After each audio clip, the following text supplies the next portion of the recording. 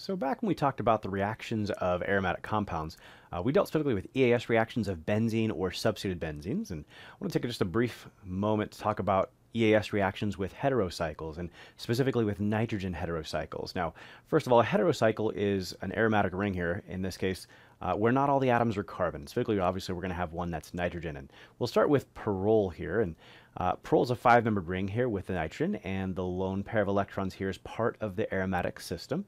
And in this case, it turns out when you do an EAS reaction here, it's going to happen at the 2 position. Now we got to talk about what in the world is the 2 position. Well, if you look at Pyrrole, the nitrogen in your heterocycle is always given position 1. So then the adjacent carbons are position 2s, and the next ones down the chain are position 3s. And so in this case, it's going to happen at position 2. And the idea is that when you do electrophilic aromatic substitution at position 2, you get the most stabilized intermediate. And in this case, we get 3 resonance structures.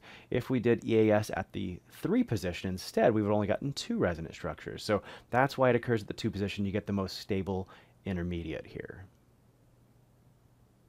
So one other heterocycle we're going to look at here is pyridine, and pyridine is something we've seen before. And you should realize that in this case, the lone pair is not part of the aromatic pi system. So more basic than Pyrrole on the last slide and stuff like that, but not so relevant here. But the big deal here is that we're going to find out that when we do EAS reactions, it's going to occur at the 3 position. So again, nitrogen is the 1 position.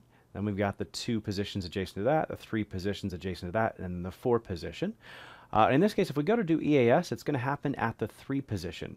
And it turns out there's nothing super special about why it happens at the 3 position. It doesn't look particularly great. The big deal is that if you do the EAS reaction at the 2 or 4 position, you get a really ugly intermediate. And that intermediate's going to share the positive charge on the nitrogen. And you normally think, oh, okay, nitrogen, positive charge, no big deal. But in this case, it would not have a filled octet. It would be really unstable. And so, again, it's not that position 3 is so great. It's that positions 2 and 4 are horribly unstable intermediates. So that's why it's going to occur at position 3 with pyridine.